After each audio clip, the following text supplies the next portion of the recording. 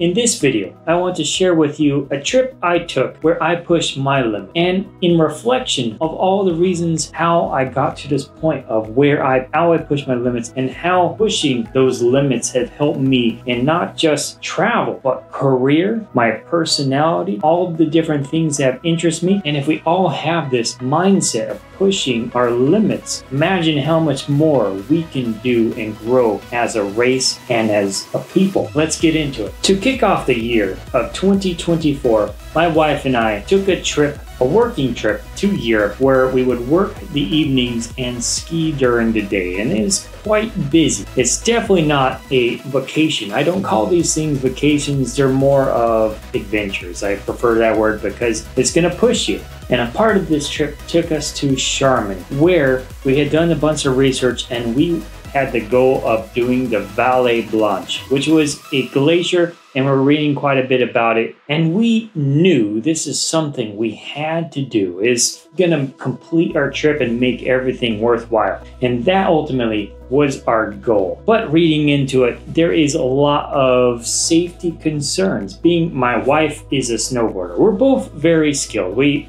often, almost always do doubles. We've done, if there is anything labeled triples, we do off-piste, and we do just about everything and anything that looks challenging when it comes to skiing. We really push ourselves. We will ski the whole day, nothing but double diamonds. We won't even take a lunch break. So it's fair to say our endurance is there, our skill is there. We were just a little hesitant because the snow conditions weren't great, and Vallée Blanche didn't seem that hospitable to snowboarders. And until you do it, you really don't know how challenging it is. But everyone's telling you it's super challenging, and going down as a snowboarder, you can only go down the most dangerous routes. So just the information alone, it kind of wigs you out a little bit. Like, that sounds a little concerning. Are we good enough? You just question everything. I mean, ideally, you should have the confidence, but you're always going to question these things. And when you're pushing your limits, you should. Because that's the thing. You should feel a little uncomfortable. Not so extreme like I've never done a double diamond, I'm going to Vallée Blanche. That's too extreme and probably fatal. But in this case, I told you our resume of things we've done and how we got there. And we can easily explain these things to the guide services, and they can tell us if we're ready. So when we first arrived at Chamonix in France, we wanted to explore the snow condition and make the connections and find the right guide service to take us to Vallée Blanche. And so that's what we did immediately. Starting on a day with the lifts at one of the local ski resorts, and we found that the snow was fairly shitty, to be honest. It was pretty bad. It was hard, stiff, but one nice thing is in Chamonix, it was a little different than what we saw in Italy and Switzerland. You can go off-piste a little bit. I mean, it's a little bit harder to go off-piste. It was really icy and crusty, and just to be clear. So when you're off-piste, it's not super enjoyable, but it's still a good challenge, and we were doing it, and it's something we could expect on top of the Vallée Blanche. But we did hear from the guides that because it's higher altitude, it warms up less during the day, and so it's a little bit, the snow is quite a bit nicer. So speaking to some of the guides, we found the right fit, and we knew which guide service we wanted to go with, and we needed their availability. So we went there and asked them on it. They said that they were pretty concerned with the poor snow conditions about a snowboarder going down, and they hadn't observed my wife's skill level. So we negotiated and we reasoned with it that we're gonna do a private off-piste day with one of their guides who can observe her skill level, and that should be a warm-up anyways, and also probably warm up for us. So it seemed like, that works for us. So that's what we agreed to, and that was to come. So one thing you might be asking yourself at this point is, why do you do this stuff that you do, Don? Why do you want to go ski Vallée Blanche? It's something maybe some of you really want to do, and some of you might think, I would never do that. But I will say that it's the adventurous spirit in me. I've always been someone who's wanted to push my limits and improve. In fact, it's to the point where I could probably never be happy with what I have, because I always want something better. And that's not to say I have maybe some mental issues where I'm just displeased all the time. No, I can enjoy things that I do enjoy, but I feel like I always want this perpetual growth. I always want to improve things. I want to hopefully make life better for other people. I want to be trying to make an impact in some form or matter. I'm just a little unnerved if I feel like I'm wasting my time, at least somewhere deep down inside. So going back, when I was very young, it was insufficient to just be able to pay rent, and now I wanted to be able to afford and make a difference and maybe be educated. So eventually that led me down the road of becoming an engineer. And there are a lot of steps along the way I'm going to just gloss over, but the main thing is I constantly was pushed in this direction to be perpetually improving myself and getting better at everything I do. It's not enough for me to just be somewhere and coast. I need to be trying to drive change and difference. If I'm not doing that, I feel very unhappy, to be honest. And so with that, I started getting into travel. I have always wanted to travel, and so I needed funds for that. And better job, need to improve the skill sets. I need to achieve more value as an individual to get higher earning income to be able to travel more. And with that, I found as I started traveling, I wanted to get off the beaten path. There were a lot of places, tourist traps and places where just hundreds and thousands of people go. It's kind of interesting. This world is so big, and yet so few of us go off of the tracks to explore the majority of it. We'd see these things on Instagram and for other people YouTube videos, and that's what we focus on. But there's so much more to explore, and I wanted to go explore those places, the hard to see places. And so what do I need to get there? I needed climbing skills, I needed mountaineering skills, I needed scuba diving skills, and I started getting into all these things. And I will say I didn't learn all these at once, one at a time, because your focus can only be in so many different places. But with that, each one would continuously push my limits and comfort zones and embrace a different way of making myself uncomfortable. Each of these things would kind of build off of each other. Once you do one thing and then you do another thing, you have some residual confidence from the first thing, and you feel like, okay, I've conquered skiing, and so now I can do mountaineering. Okay, I've conquered mountaineering, now I can do scuba diving. There are some confidence overlap, I grow more confident in myself, and this pushes me through to learn more skills, and I feel I work and operate at a higher level because of all those things I've done before. And again, this also translates to my career. Because I do all these different things and I've learned a bunch of different facets, I've conquered fears in a lot of different ways. Now it's really hard pressed for any job to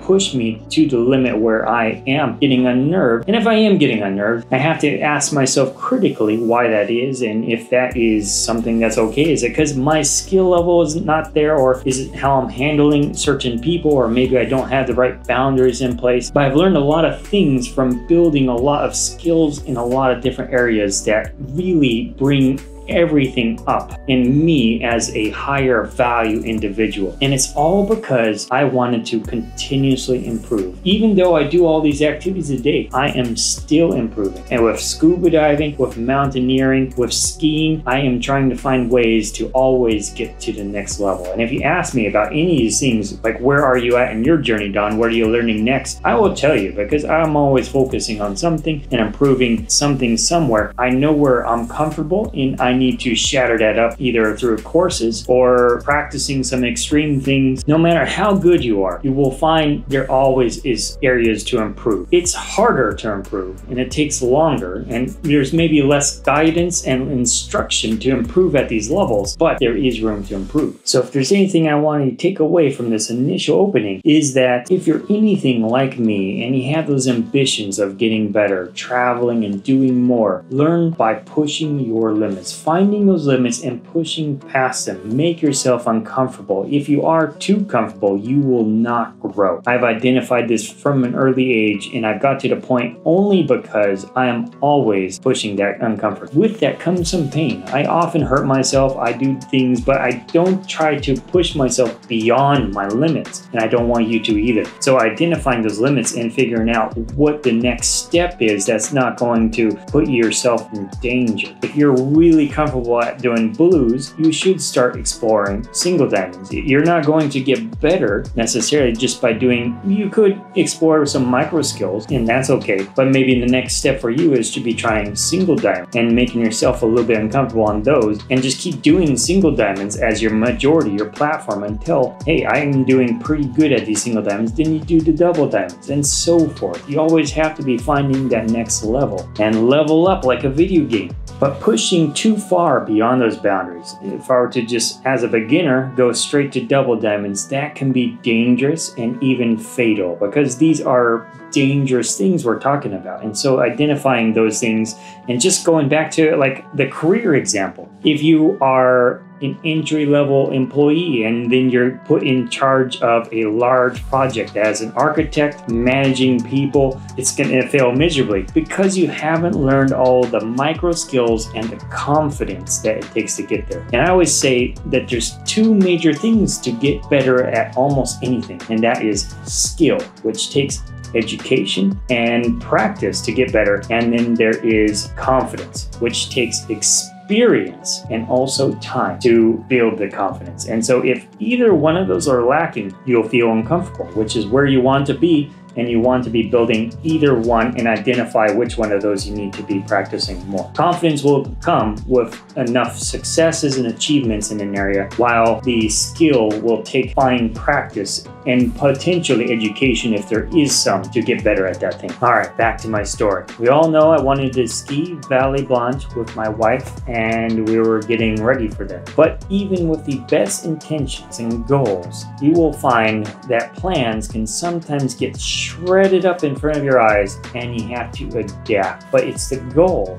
and having that ambition to stay and go to your true north, which is skiing Valley Blanche, which will allow you to adapt to the changes and get back to where you want to be and pushing those limits. So I mentioned we were going to have the guide take us on some off-piste runs around the general Chamonix area. And so we went to the most challenging runs. Again, we are advanced skiers and we're usually not afraid of anything, but the snow wasn't great. And we were with a group, and quickly we saw that there were people dropping out because they couldn't handle the pretty shitty snow, to be honest. Especially since we started before the sun was up, specifically before the snow was being hit by the sun. And so it was rock hard. It's like skiing on real ice, but it's not something I was unused to. Growing up, I always challenged myself and told myself skiing when the conditions are shitty will make me a better skier. So fortunately, I was fairly well prepared for this kind of thing, but still it is harder. And with that said, it makes for a more challenging day. Nothing that we weren't prepared for and I didn't have the confidence for, so we weren't gonna stop. We continued through our day and did some great runs, and we learned a lot of things. Chamonix has some great off-piste runs and some great areas for skiing. I was super amazed. But being that I am kind of a travel YouTuber now and I wanted good footage, I was filming with my GoPro. I still haven't got a good setup for it. Anyways, I've been experimenting, but I had it by hand because I wanted to kind of feel the turns. I'm just trying to get good GoPro footage. I haven't figured it out. I am an amateur GoPro and videoer, so you know, I'm sure you see that in some of my videos, but I'm trying to get better. But anyways, focusing on hard snow and also filming maybe distracted me a little bit. And almost towards the end of the day, I took a nasty spill. I could see it almost in slow motion in my mind. I could see that there was this hole that's coming up. And so this snow is really hard. It's pretty icy. There's this hole coming up, and I'm sitting there with my GoPro trying to make a turn, and I saw the hole and I'm thinking to myself, hole, and I need to turn really fast. And okay, I also can rewind a little bit too. I had a concussion a couple weeks before this too, so I knew I needed to play it fairly safe and protect my head, and I probably shouldn't be skiing anyways. But the concussion aside, I was powering through, and maybe with all these things, and maybe I don't know how many of you have had a concussion before. I would not recommend it on my worst enemies, but it causes you to think a little bit slower. And anyways, I probably shouldn't have been skiing. I wasn't going to miss this opportunity. I'm crazy sometimes, but I was skiing and I made a bad judgment call of taking the turn, and I jammed the tip of my ski into this little hole. And you know, normally if the snow was good, I'd probably just tear right through it. But in this case, it instantly dislodged my ski. And I have my skis usually on 11 or 12 din, so that is some pretty powerful force. It just ripped right off, and I went and immediately fell, I think, on this shoulder here, which caused this shoulder to start ripping down ice, hard ice, and it's ripped because I think the fabric of my jacket with the ice obviously causes friction, so it's pulling my arm like this, and here I tore my rotator cuff fairly quickly. It didn't tear all the way, thankfully. I didn't need surgery. It just tore in a way, I'm like 5 months later and I still feel it. So that's how bad it tore. But at the time, I didn't yet know I tore it. I could reasonably, and also I want to stress too, I've hurt myself a lot of times. Breaking bones, tearing things is not a big deal for me.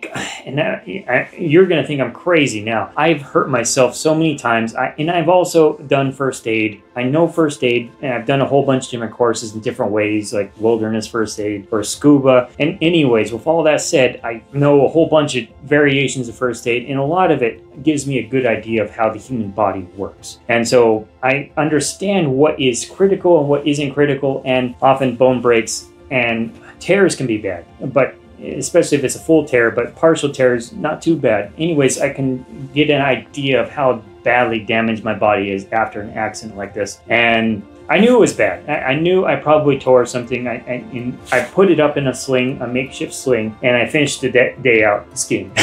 We probably had like 3 or 4 days, 4 more runs, and they were good runs. And everyone's asking me, "Are you okay? And should you stop?" And so I just put my hand in a sling. Skiing down double diamonds is no problem for me, unless I'm doing something tricky or pushing myself in some way. So now, because I hurt myself, I'm no longer pushing myself. I know my limits, and I'm now undergoing my limits. And so as long as I'm going under my limits, it's a piece of cake for me. So no problem. I finished the day out, and it was painful. And I thought Vallée Blanche was probably over, because how am I going to do any climbing and carry my skis with one arm? So anyways, that really complicates things. I can finish the day out skiing, but I needed to heal. I needed to guarantee that I wasn't going to hurt my shoulder anymore, and I needed to rapidly heal. So I was doing hot tubs. I was just taking it easy. My wife was going skiing instead, and I had her go with the guides, and we needed to reschedule our Vallée Blanche, which was just in a couple days, but there was an issue with that. And so everything was in peril. I thought we were done for. How is this Vallée Blanche going to happen? I totally screwed up, and everything is the worst now. But I didn't give up, because I had a goal in mind and I was ready to persevere. And you could call it stupid, but sometimes this perseverance helps push you through with a bunch of confidence and lots of skill that I've built over the years. And we'll get back to that in just a moment. But I want to also kind of go over some of the takeaways that I want you to learn about pushing your own limits. First of all, it's hard for you to compare yourself to anyone else. And I'm not here to compare me to you or you to me, and that should never happen. You always have to compare yourself relative to yourself, where you are in your conditions, and figure out how you can push your own limits and your own self. But by definition, when I say you have to push yourself beyond those limits and push you into an uncomfortable zone, you have to find your comfort zone in whatever you're doing on a day-to-day basis, and whatever you're confident you can do with a high percentage of success, and find out what it's going to take to increase your odds of failure, basically. And accept failure as part of improving yourself. So there's no way I can get to where I was in this mind state I have if I never push those limits. Never. It would never happen. I always had to be constantly doing this, and it just doesn't happen after a couple days or a few weeks, a few months, a few years. You have to have this for your lifetime, if not a lifetime, as long as possible. And of course, over time, it will have a building effect to get you to where you want to be. And for me, that was traveling more. And if you want to travel more or experience adventure travel, ski better, scuba dive better, and experience more of this world and meet people, then I advise you move in this direction too, because you will be simply able to do more. Or it could be you want to earn more. You want to have a better job that works with your schedule. All these things will be doable if you have this mindset, this growth mindset. Going back to my story, I had said that I have built a lot of different skills over the years, and I would need to learn a lot of different things. Even just for skiing, I can break down a list of 100 different skills I had to learn to get to double diamonds.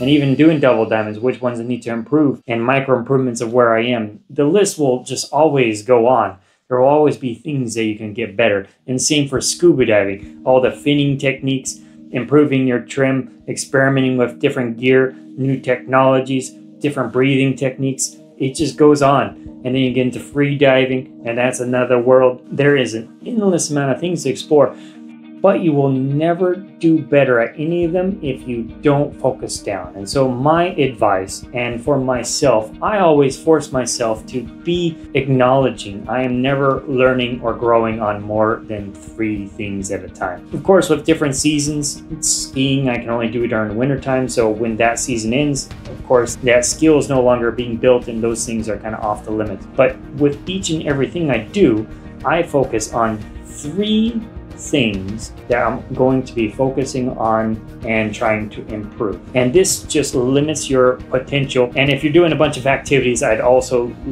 let those be like 3 things or 1 activity at a time, because I'm only doing skiing. If I want to improve at skiing, I'm only doing skiing. If I want to do scuba diving, I'm only doing scuba diving. That's not to say I'm doing scuba diving like all year and nothing but scuba diving, but maybe I want to improve these skills, these 3 skills or 2 skills or 1 skill. I'm just going to be doing scuba diving until I feel, okay, I'm better at that thing. Now I want to move on to another thing, and I'm going to focus on that thing. So you can also use this for your career as well. Being you're an engineer and you might be focusing on how to use new software, and so there might be different tools of that software, and so I would advise to just play around with 1 tool until you see that you're using that tool incrementally and feeling confident about it, and you've successfully pushed that limits. Now you've found your comfort zone, and that's probably good enough. Then you can switch to something else, or you can continue to build your skill, find what the next level is for the uncomfortableness of that tool, and keep improving that skill on that tool, and vice versa. You can do this also with social skills like leadership and negotiation, and those are probably videos in and of themselves that I can go into another time. Let me know if you'd like me to in the comments below. And another thing that will help you grow is seeking out other people, mentors. In this day and world, I've been saddened to see that mentorship is kind of going away, or at least not talked about as much. And I think it's super important and super valuable to just identify people that are better than you and are good at the skill you want to improve on, and figure out what it takes for you to learn that skill. Reach out to them, ask for mentorship. This could be in different form. To be something like a coworker that is good at this thing and you want to learn from them. Or it could be something like a coach. You might have to pay this person for their time, especially if it's a valuable skill and you're teaching this skill to a lot of people. But all these different things, human intelligence is built off of imitation. And so the more you can imitate, the faster you will close on some of these skills. And so you don't always have to imitate, but it's the quickest way to close the gap on some of the skills. Imitate first, and then once you've learned the imitation, then you can explore doing things a little bit differently. So that's my advice on how to pick up skills a little bit faster through imitation as well. Getting back to our story, life likes to challenge your resolve. While your motivation will be like a roller coaster up and down, it's your perseverance and your commitments that will help you keep to your true north of what you really want. Ultimately, after I tore my rotator cuff, the guide gave us a thumbs up. He said that our skill level is more than adequate volley blanche, and he knows that we would be fine, except for maybe the concern in my shoulder, and there might be areas where I might have to carry myself down a rope in some areas, or other technical situations that might be hard to do with 1 arm. But aside from that concern, our skill level's there, so he has no problem. He gave us the thumbs up, and that was that. And so now my mission was to heal as fast as I can. So I was just on a warpath to to get lots of sleep, rest, and make sure that can happen. Because we only had a few days left in our time in Chamonix, or else Vallée Blanche wasn't going to happen. Because I needed some extra days, unfortunately, we hit another roadblock, a logistical roadblock, where there was some company from Paris that flew in and they were doing a big old retreat in the area, and they needed lots of guides to take them on top of Vallée Blanche. They weren't going to ski it down, but I think they're doing some kind of company retreat, and they just wanted a bunch of guides and their experience, and I saw some helicopters. I don't know what they were doing, to be honest, but they were doing something, and they needed lots of all the guides. Basically, they booked all the guides in the entire region, and so this is problematic for us because we had to reschedule to a point where they were all booked, and we wouldn't be able.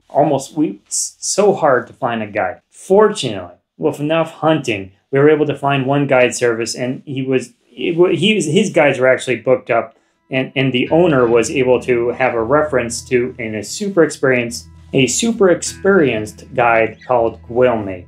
And the owner was Eric of the guide company Kailash. So shout out to them, and I'm really happy they were able to make this work, because as this whole video is about, we were super determined. Nothing was going to stop us. We were even hesitant to tell them that I only had one arm, because my goal was to see how much I can make it work. Over time, I was realizing how bad the damage was to my shoulder. I couldn't, at the time, I think I could only let it drop. I had a hard time even raising it. There was definitely no way I could put pressure on it. It's my shoulder, right? So I still had control of my bicep and my forearm. So it wasn't completely hosed, but of course you need that shoulder for a lot of different things, so without it, it's troublesome for sure. Now we're able to make it work at this point, and everything was aligned. We got the lift ticket up to the top of the mountain right next to Mount Blanc, which is where you enter to ski for the Vallée Blanche, and we saw the big company with all the guides going up at the same time, so we had to wait quite some time because they had some preferences. I think they paid probably some good money for it, so you know, it is what it is. It's just bad timing on our part. I mean, it's just random luck, really. But they were up there as well, and we were worried that there was going to be bad weather on the day we were going. Looking at it, it looked like could be a whiteout, it could be snow, it could be all sorts of things. However, when we got up there, we were pleased to find that the weather was perfect. It was a beautiful day. It couldn't be better. And so what about the bad snow? As soon as we got in the snow, it was the best snow we had experienced yet. So everything was lining up. It was gonna be a perfect day. We had made it. I still had my makeshift sling. Actually, no, I didn't have makeshift sling. I actually went and bought a sling at a local pharmacy, which was a challenge in and of itself. So maybe, I don't know, it is super hard to find a sling. Maybe next time I'm gonna bring, it's hard to know when you're gonna injure yourself and what kind of slings you're gonna need. But anyways, it took me a while to find a pharmacy with the sling I needed, but I did find one, and it kept it in a much tighter position than my makeshift sling, which is what I wanted, because I wanted to, in case I did fall down or in case I was jostled around, I wanted to minimize movements as much as possible to promote the healing. And I went up with one ski pole, and I actually gave the other ski pole to my wife, which is kind of funny. It's just funny to see a snowboarder with a ski pole. We got all of our harness up, our Abbey beacon, and we were set to go. We were climbing down to the Vallée Blanche upper part of the glacier where we'll board our boards and get ready for the ski. And it was so cool. I took some GoPro footage on the way down. It's just beautiful. And it's a very iconic entry point going down to the Vallée Blanche glacier. And as soon as we got down, we got the boards off and we were just in awe. And we're ready to get the boards on. And my wife, and this is the funny part, after everything we've been to, sometimes you just have this lapse of thought, and this can happen to any of us, to be honest. And this is why sometimes complacency can get us all. But we were there, she put her board down, and she normally wouldn't do this kind of thing, but she put her board down and then let go of it with her hands and started getting something through her bag, and her board started to slide. A glacier, it started sliding down a glacier with crevasses, and we saw it just right off on its own into the sunrise. It was gone. We saw it just go go and go. Fortunately, Eric, the owner of the company, he thought he could see it, and he like saved the day. And I have some footage of my wife riding off into the sunrise on his shoulders as they were trying to go down and retrieve it. We thought if it went into crevasse, it was done for her. Our day was done. There's no way. Well, I mean, I could ski down without my wife, but I probably wouldn't. Being as injured, maybe that would be the thing that would say, okay, it's not worth going. But if we could get her board, the day was saved. And so, since her board didn't go into a crevasse, we were able to. They actually went down, and they were able to find her board on a little bit of flat spot and get her board back on. And so Wilmay and I got boarded up and we went back down to them. And so, you know, when times are bad, things can still turn out. I mean, I would have never expected that this was a recoverable thing. And because it's our own complacency, it's something that's a mistake that we made. Bad things could have happened, but in this case, we would have just had to hike back up and go down with a lot of disappointment. But the day was saved, and basically taking my wife down as a backpack down to her board, it worked out in the long run, and I'm just super happy that it all worked out. And of course, our guides, they're very experienced. They know what they're doing. They've done this hundreds of times. They've climbed all of the mountain peaks. They're very experienced mountaineers, and so I trusted their judgment. And if they said that the board was retrievable, I trusted it. Because of all of their experience, I know that they're the expert. And some people I can learn from myself. So after she was back on her board, we were able to ski down some of the best snow we had our entire Europe trip on this glacier. It's an experience I'm not entirely sure I'll ever experience again, because you're skiing down all these crevasses, of course, with experienced guides. And after I learned about all the different climbs may have done in the area, he pointed out all the peaks he's done, and they're kind of interesting. They're like little nipples on these big old peaks. So you have to get up to the top of the peak, and then to get to the top of the actual true peak, you have to climb this tiny little spike or a nipple. And but with that said, it is, when you look at them, they look extremely technical and pretty intimidating for me. But for him, he's got enough experience, and he's challenged himself and made himself uncomfortable to the point where they are fairly comfortable for him. So I knew from all this experience, confidence, and skill, that I was in good hands for trusting him with the details and logistics of this area. And he knew how to handle crevasses. He was very familiar with crevasse rescue and had incidents where he's had to help rescue people in crevasses, and can read the glacier in a way that he can predict reasonably well where the crevasses were. Because with the crevasses, you have to understand, often you're going to be on what are called ice bridges over the crevasses. You're skiing right over a crevasse often that is basically a thin layer of ice, and as long as the ice is thick enough, there's no problem. But sometimes it's thin enough they can punch through, and that's when trouble or even fatal mistakes can happen. And that could just be a matter of luck, and that's often why you rope up. But the goal would be, with this kind of thing, being able to read the snow and understand where the crevasses are, where they start, where they go through, and try to find areas that are definitively thicker, and or avoid the crevasse altogether if you think it's thin enough. And he's even saying it's not like a race course, it's a track that you can reasonably go. Every single time he goes up, he has to make judgment calls because the landscape has changed vastly from the last time he went. But being able to ski down that, and unfortunately, I have a lot of footage, but I only had one arm. So I attached the GoPro on top of my helmet, and it's just the dumbest thing ever. I wish I could. Anyways, it is what it is.